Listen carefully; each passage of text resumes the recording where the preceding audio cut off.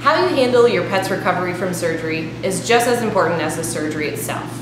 We will now go through the 6 steps of post-operative care. If you have a feral or barn cat, please speak with a hospital team member and they will go through your instructions separately.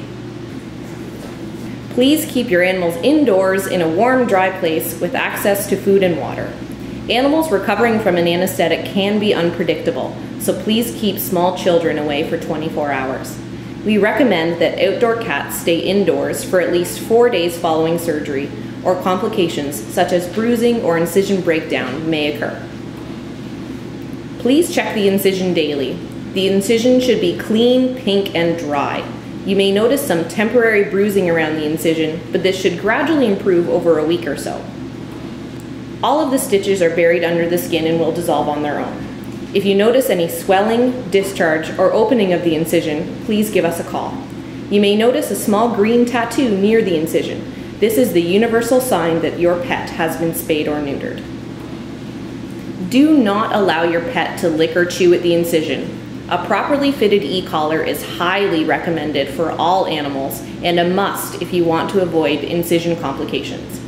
We recommend that they wear one for at least 7 days. Despite looking silly, they can eat, sleep, and function normally in this collar. Please feed your pet a regular meal when you return home.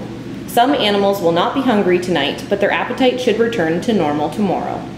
Please avoid feeding any special treats or human food for 7 to 10 days.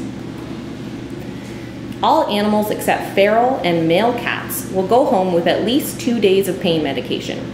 The liquid medication is to be given once a day, starting tomorrow morning. Just take the cap off the syringe and squirt it in their mouth. It's honey flavored, so most animals don't mind the taste. Strict rest for 7 to 10 days will ensure that the incision has time to heal. Absolutely no walking, running, playing, baths, or swimming. Take dogs outside on a leash to use the bathroom. Try to keep cats from jumping off high surfaces. An overactive animal is prone to increased swelling, bruising, and incision breakdown. There is a no-charge post-operative examination if you have any questions or concerns about the surgery. Post-operative complications can be treated in our medical clinic at a reduced cost during regular business hours. It is your responsibility to obtain emergency after-hours treatment as required and all associated costs.